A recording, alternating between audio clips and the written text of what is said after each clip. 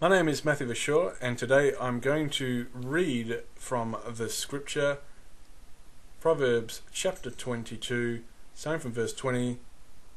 Have not I written to thee excellent things and counsels and knowledge, that I might make thee know the certainty of the words of truth, that thou mightest answer the words of truth to them that send unto thee. Now, we are looking today at an area called Archaic words. I'm from the Bible Protector Ministry, and we are going to review a video by Mark Ward in which he talks about a book by Lawrence M. Vance on the topic of archaic words. We're going to play a bit of his video, and as we go through the video, we're going to make some answers of the accusations or underlying incorrect and subtle attacks that Mark Ward makes in this effeminate review of this whole area about archaic words. Let's begin to look at a little bit of the video that he made. Gloriously wrong, infamously wrong, precisely at the point of its central thesis. When it came time to rate this book on Goodreads, I wanted to give it 1 star out of 5. Okay, so why is he saying that Lawrence M. Vance's book is wrong? I'm not here to defend that book, but why is he saying it's wrong? Because what he would do and could do is go to the Oxford English Dictionary, the full Oxford English Dictionary, and in there it'll say whether a word is archaic or not. And he'll then point out and say, well, Lawrence M. Vance, he has incorrectly defined what an archaic word is or isn't, because here's the Oxford English Dictionary, and here it's saying that this word is or that word is there. And what we find really with this is that it's not really a proper way of appraising or looking at the King James Bible, but is a method of trying to undermine those who love the King James Bible while claiming that you love the King James Bible yourself.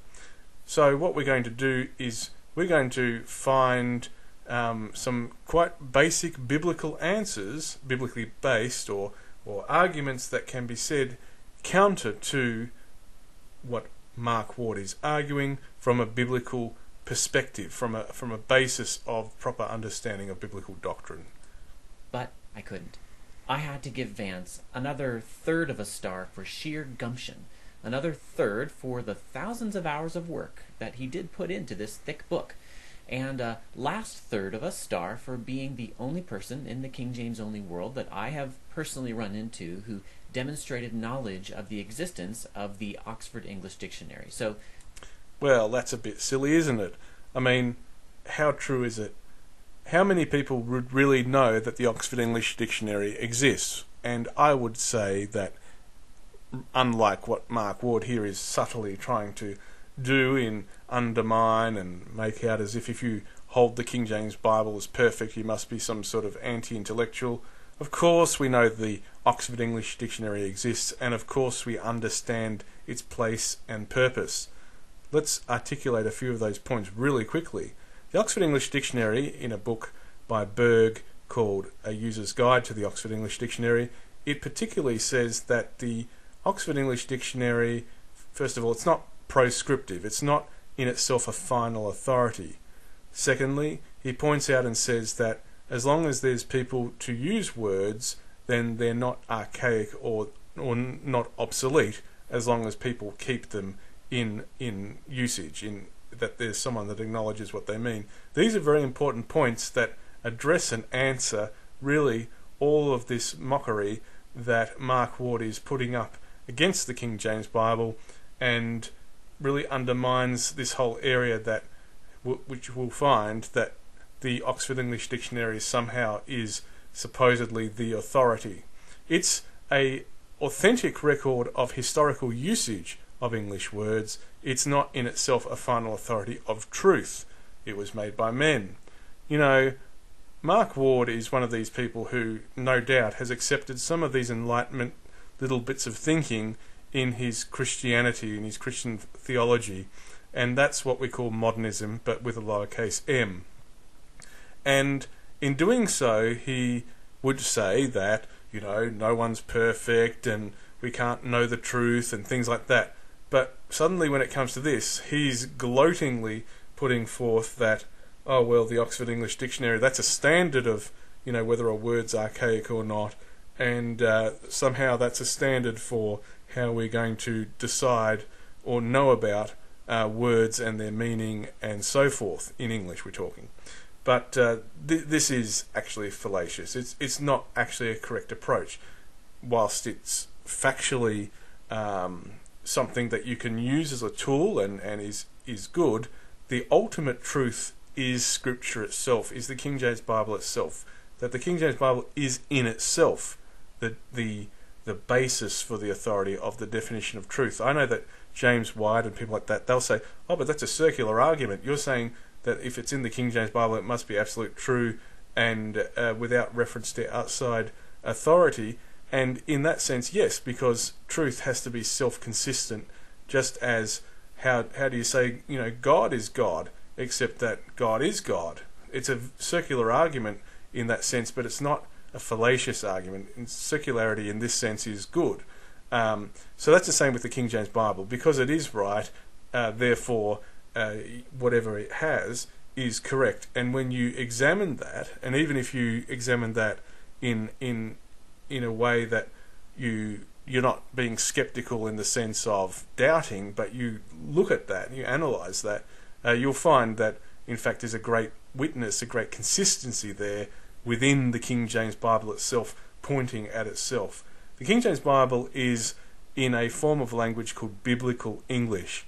This Biblical English is not identical to Elizabethan English, but is an English that is based on God's raising up of English through history to be a vehicle for conveying to the world the truth, to the world the very accuracy of Scripture, the very knowledge of what words mean or what the message of Scripture is. And so we find that English being a global language today, that's a providential thing, and here we have the best Bible version, the best translation, the best Bible, and in fact the perfect one, and that's conveying the truth for people today. It's comprehensible to people today, and as I mentioned before, as long as there's someone alive that knows what a word means, then it's not gone. You see, Mark Ward is really going to be, he's obviously trying to make out as if the King James Bible doesn't speak or is incomprehensible to the current generation. He wants to make out as if, there's people that they think a word means something, he calls it false friends, they think it means something, but in fact its meaning is different than what people assume today because of current usage.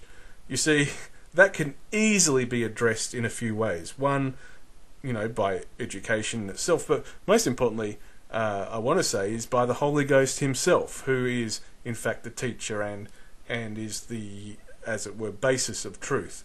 You have the Holy Ghost, the true interpreter, interpreting the holy words of God, which are true. This means that Mark Ward is not properly aligning with that, but is in fact coming from an outside of that truth position. He's just naturalistically approaching this whole area, and he has a naturalistic basis of reasoning going back into the past of how he's looking back, which is a naturalistic and somewhat deistic view about how we have truth as such, but it's in a kind of a corrupted form. So he doesn't have some sort of basis of theology or doctrine that says we can actually know truth today and actually access it and where it is. He's only got his own mind, and that's fallible. 2 stars total. Here's how Vance states his thesis. The thesis of this seminal work is that the Authorized version is no more archaic than daily newspapers, current magazines, and modern Bible versions. Okay, so this is this is one little quote from a whole book. What he will do, what I'm sure that that Lawrence Vance does in his book, is he shows various difficult or unusual or whatever words that might be used in newspapers, magazines, and modern Bible translations. But in itself, that's somewhat of a shaky kind of argument. You see, the truth is that the biblical words are specific and particular. And like if there are unusual or difficult words being used today in the press or in common usage here and there, they like any words can be understood or learned or found to be you find out what their definitions are, of course. Well, the argument about the King James Bible in its peculiar language, though, isn't to do with that you just find out what it means, which is great. That's what you should do. But it's really about that it's not locked away from us, but in fact those particular words were used because they are the actual English words that convey exactly what the originals were saying, and so they're there because we are to understand precisely what was being said all along. And we can't substitute words. We can't say, well, we just have to update the language or keep it in line with the modern, ever-changing, modern world or whatever. That wouldn't do. And if you turn to any authority, you've got the same problem. The authority, what I mean by that is if you turn to the Oxford English Dictionary, well, which Oxford English Dictionary are you going to turn to? Are you going to turn to the concise, shorter, or the compact full? Are you going to turn to what the first one, or which then had supplements come out? The second edition came after that, and the third edition, and what more editions in the future? I mean, which and where is the standard for English if you're going to use such flexible approaches about now translating or changing words in the Bible to meet the contemporary way of using English?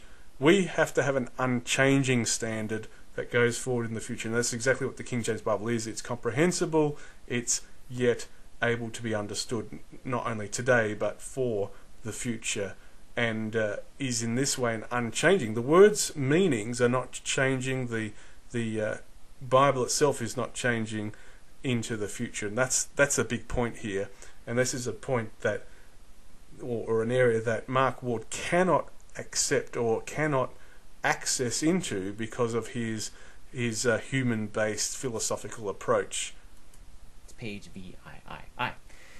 Calling your own work seminal is gumption, and having a thesis like his, one that is so counterintuitive, actually I will argue counterfactual, is double gumption. I gotta hand it to him. I want first to interact with Vance's thesis as he stated it. Okay, so what he's talking about here is that if you rely on, say, the King James Bible itself being perfect, by a modernistic, with a lowercase m, standard, such as Mark Ward's approach, you would be, well, basically a fool, or, you're not in the realms of intellectual rigour and propriety, apparently. Yet this is God's method, but somehow, well, because it seems foolish, it must be rejected. And this is where Mark Ward will go ahead, and we won't see this part of the video, but he's obviously going to go ahead and he's going to look in the Oxford English Dictionary, and of course, this word is defined as archaic. This word, whatever, has different meanings or whatever. Has the Bible changed meanings? Does it actually matter what the Oxford English Dictionary says about whether a word's archaic or not? As I said, if the word has current usage, if it can be revived, and that's the more important thing, Christian religion going forward in power would bring up to date, that is, bring into the present any King James Bible words and an understanding of them, so that we would know, and even we want it commonly known, what these words mean. Not, as I say, not about people trying to emulate or speak King James Bible English today in their normal vocabulary. That's not what we're talking about. We're talking about using the King James Bible as the biblical standard of biblical English, and coming to that as the authority, and people in their Christian walk, in their normal life's walks in the future, indeed, as Christianity increases and as the power of God is at work, that there's more and more understanding. Not because someone like Mark Ward came and taught the people what the King James Bible difficult words really mean, because he's doing it out of a wrong spirit. He's doing it to mock or to counter or to present himself as an authority, or to say, you know, if you believe the King James Bible is perfect, ha ha ha, you know, that's bad. Oh, but I love the King James Bible only. I love the King James Bible, but I just don't, you know, agree with King James Bible onlyism. That's what he'll say, but he's inconsistent with loving the King James Bible, that he has to go out of his way to make these remarks, he has to go out of his way to mock.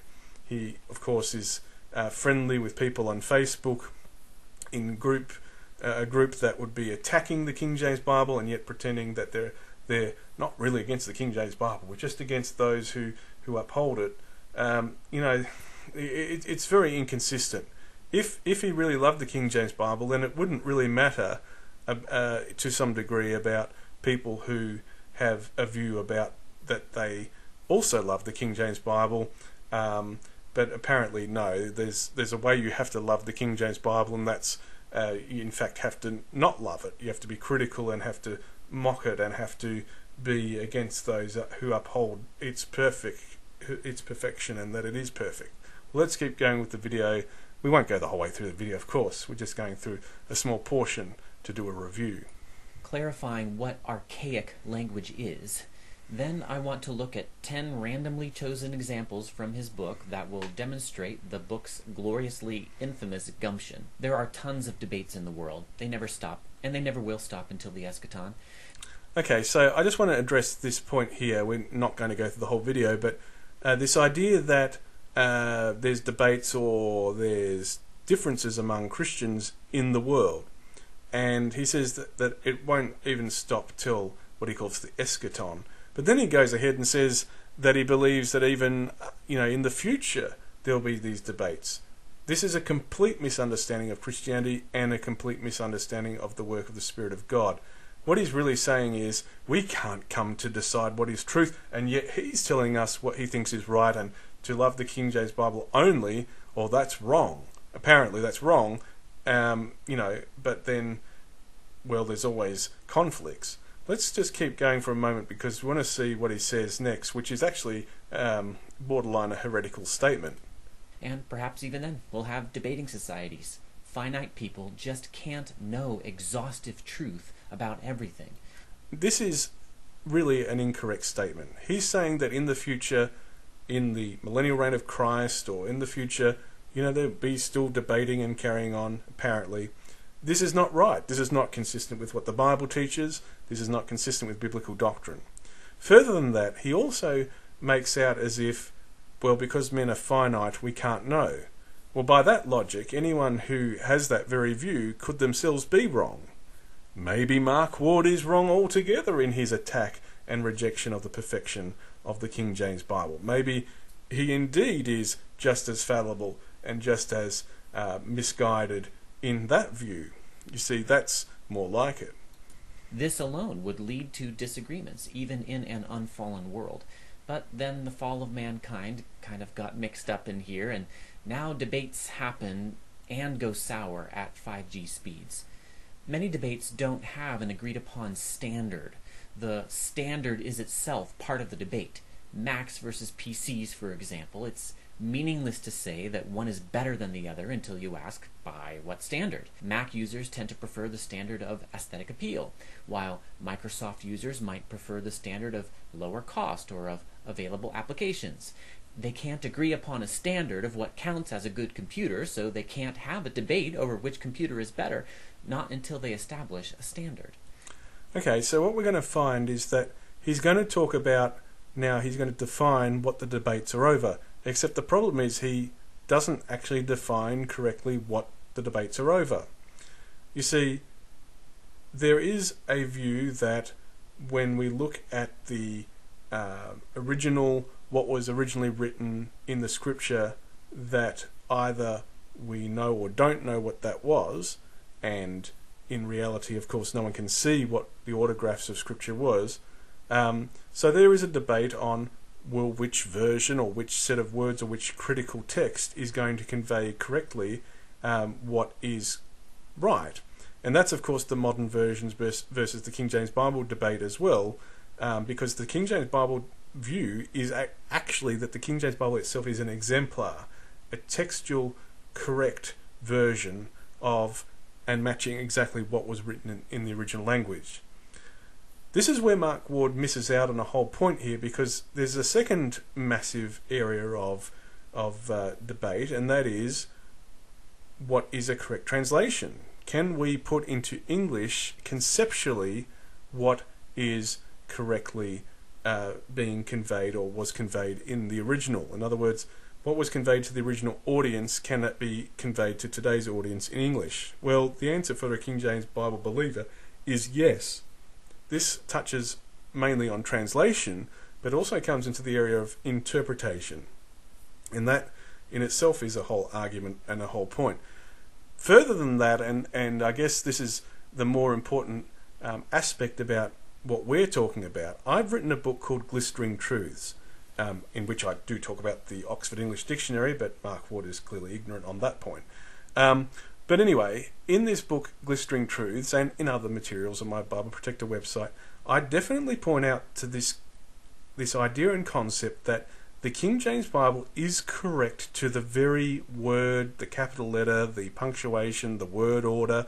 It's exactly correct, precisely so. And it is conveying completely in English for the world, for the future, what was being communicated in the original language to the original audience. In other words, we have everything today. We have the very precise wording, lettering, and to know the meaning of that. We have that available to us today. We also have the way to understand that as such, and to interpret Scripture and what goes with understanding that, by having the Holy Ghost today. The Holy Ghost apparently has no role in Mark Ward's textual criticism or his translation or his interpretation methodology in a practical sense. So anyway, then he'll talk about this other area of where there's a debate. But let's have a look now at these things. There are two major debates over the King James Version, and by what standard is a question relevant to each of them. One of the debates is Greek New Testament textual criticism. Which edition is closest to the originals? Remember that actually the King James Bible position is that the English, it's not about Greek, that the English we have is the final received form. But let's keep going. The originals are the agreed upon standard, but we don't have the originals. Well, the agreed upon standard is not something that we don't have. The agreed upon standard is something that does exist, which is that there is a perfect Word of God, and today we can see that the King James Bible conveys that exactly and accurately. It's not just a theoretical view, oh yes, we all believe that what was written in the autographs was correct. See, this is the difference between lowercase m modernism and a believing pro-King James Bible only view, is that it's precisely about whether or not we have it today or not. That's the issue, not whether or not we believe that the autographs were perfect. We all believe that, but the standard is actually to do with, has God promised, and does he work through history, and has he provided us that perfection? That's where the standard's at.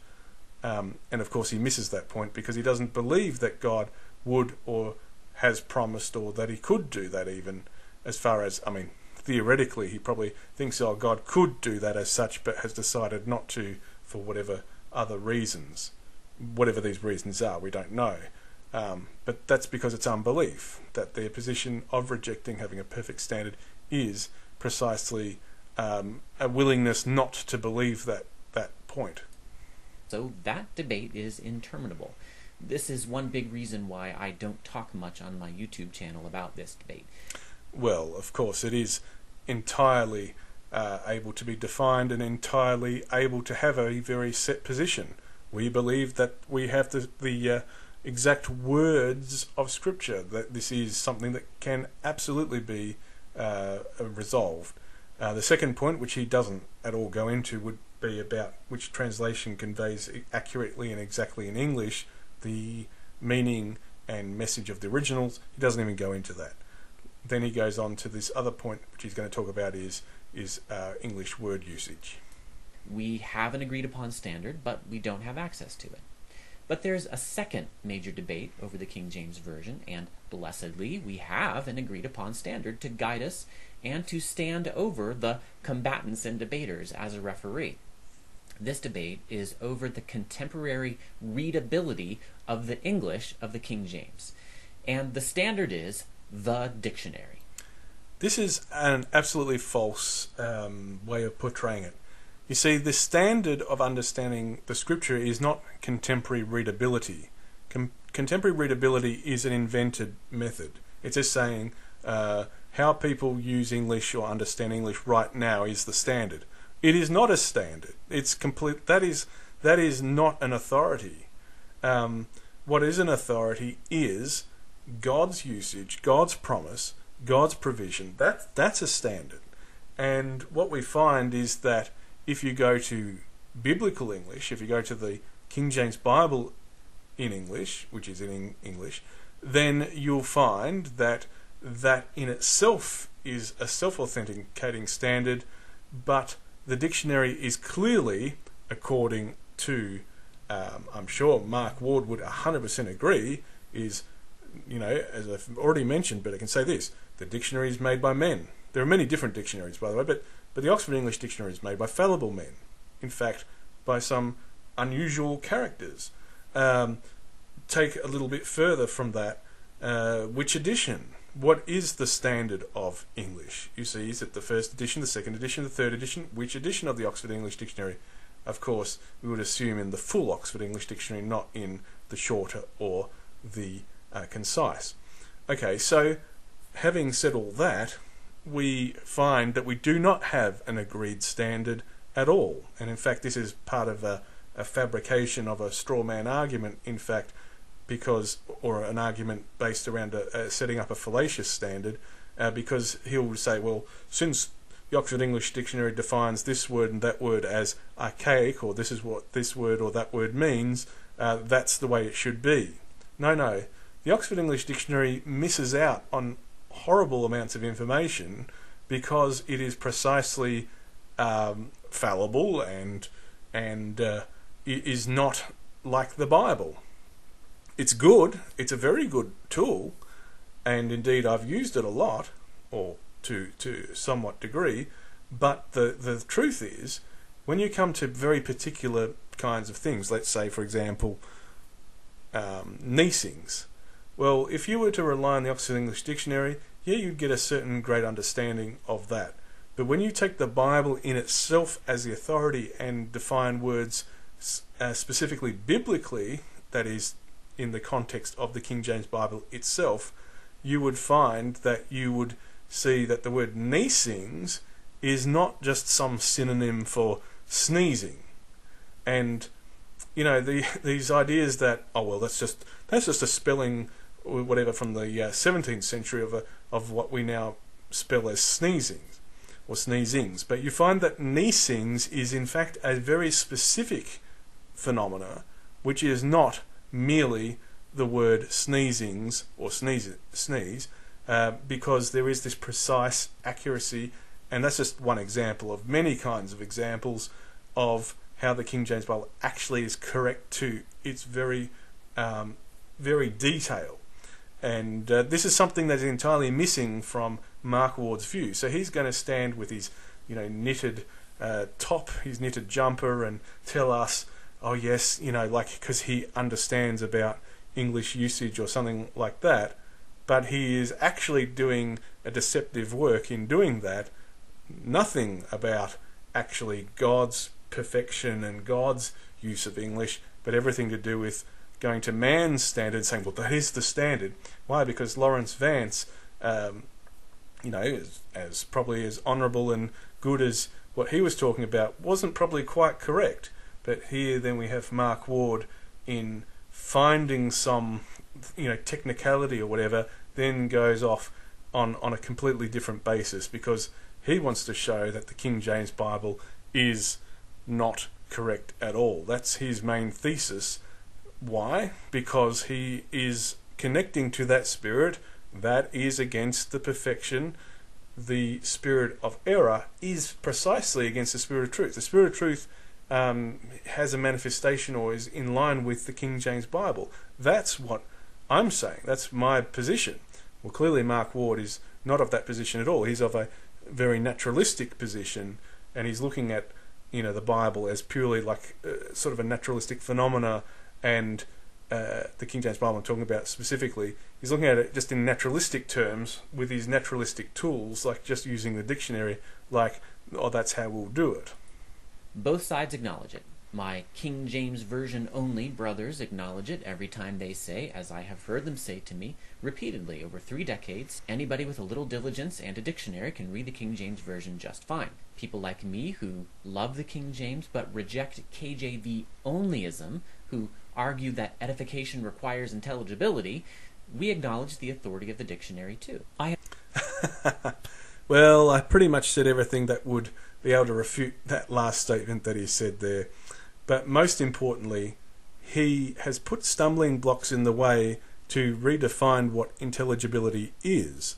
And so instead of seeing that God is using the King James Bible with its perhaps unusual wording as compared to contemporary usage as being precise and accurate and in fact intelligible, because it actually is intelligible. Why? Because the Holy Ghost is giving the insight, comprehensibility and understanding. But no, he doesn't want to have that. He wants to have the natural measure of that. And of course, people will then say, well, it's hard to understand and this and that. Well, of course it's hard to understand to the natural mind. Of course. Of course it's hard to understand. That's not how we define what Scripture and its meaning. We don't say, well, I'll look to sinners and what basically the experience of sinners. It's taking it's an Enlightenment philosophy to take empirical information and then apply that to Scripture. Oh, well, I see this, therefore the Scripture is wrong. I see this, therefore my doctrine must be according to that this way and not according to biblical promises. See, there's biblical promises about having the Bible in a language known to the world, etc. All kinds of things. Completely will not be acknowledged by these anti-King James Bible only people who, falsely claim really to love the King James Bible. They don't really love the King James Bible. They probably don't mind it as far as, they think it's okay, but they don't have a love for it. I've looked up every one of my false friends in the Oxford English Dictionary. So what he's talking about here is where he'll say, well, people don't understand the words of the King James Bible properly. He calls them false friends, and he can look them up and then say, well, you see, you poor simpletons, you are misunderstanding. Why? Because he could even find that maybe some King James Bible using preachers were teaching whole things, but then what he's actually doing, and this is where we find once again a deception, is he won't just say, oh look, they misunderstood a word or something like that, but he's actually bringing in another thing, because he'll then begin again to redefine the King James Bible. He won't accept what the words are by themselves in the authority of Scripture itself, but using the dictionary can therefore and will inevitably be in some way prone to error, in the sense that, one, the dictionary is not comprehensive on every last particularity of King James Bible terminology or wording or grammar or punctuation, whatever.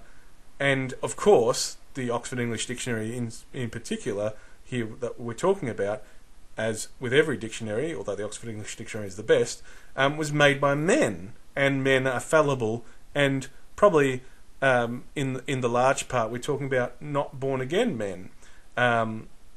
So we can see very clearly that you're going to go to the world and to a essentially worldly standard to then define what the Bible means. I mean, that's like in Bible times, would you as a Christian say, well, I want to hear not what Paul is teaching, I want to hear what the Pharisees are teaching, because I want to go to that standard, not to Paul's teachings. Well, you wouldn't do that in Bible times, in the New Testament.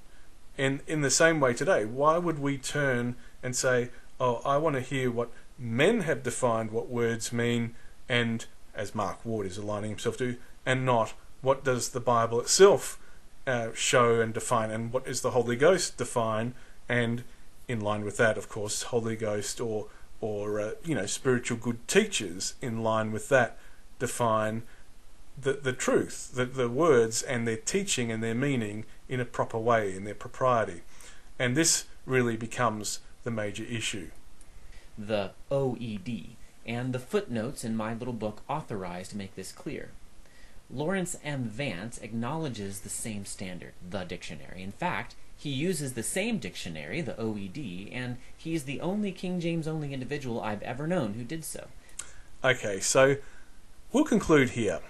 And we'll conclude here because clearly what Mark Ward needs to do is to get up to speed, because he clearly isn't up to speed, with the whole area of, for example, and he can look at my book Glistering Truths, he can look at a whole variety of other information, but he needs to get up to speed here because he's clearly implying, as he's falsely doing, that King James Bible onlyism is somehow anti-intellectual and bereft of consistency, when in fact what we actually find is that there is a biblical way of reasoning, there is a biblical standard, there is an internal, inherently correct, structured approach, which is fully in every way, like it is fully able to be understood in a full breadth and depth, that we can have a full truth,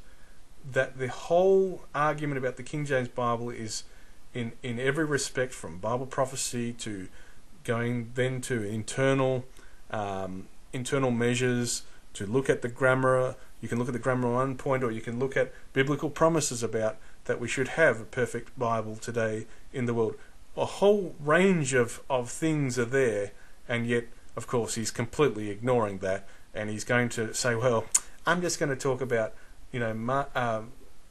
Lawrence Vance, and that he used the Oxford English Dictionary, and this is actually a deception in the sense that he's shifting now the authority to be the Oxford English Dictionary, which of course Lawrence Vance I don't think was implying as such, but Mark Ward is deceptively shifting it so that this will be the way of measuring, not biblical, not scripture, not interpretation, but that we should use the dictionary. And as soon as you're on man's grounds, or these grounds of the modernists, of course, I mean, they can't actually come to an objectively accurate truth, but you can't either if you're going to go onto their grounds, because there is no final authority there.